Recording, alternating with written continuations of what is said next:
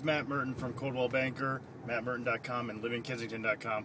And you probably want to know why I keep posting all these videos up there of different sightseeing places around the area, farmers markets, historical events, and such. Well, you know, I've always lived in Washington, always lived out in Bethesda, Maryland, and I once thought about moving to Raleigh, North Carolina. When I went down there to look for a home, I had no idea what the area was like, where people went, where was a fun place to eat, or where was that, as we some like to call it, the Christmas light district, where all the trees were all lit up.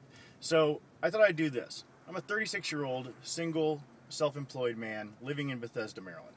And by going to the places that I like to go, you'll see what it's like to live in Bethesda, live in Kensington, hang out in Washington, D.C., be part of the nation's capital and all the great things that it has. So check back often, because you'll see a video or two a week, and it'll just be little snippets of what I love about this town.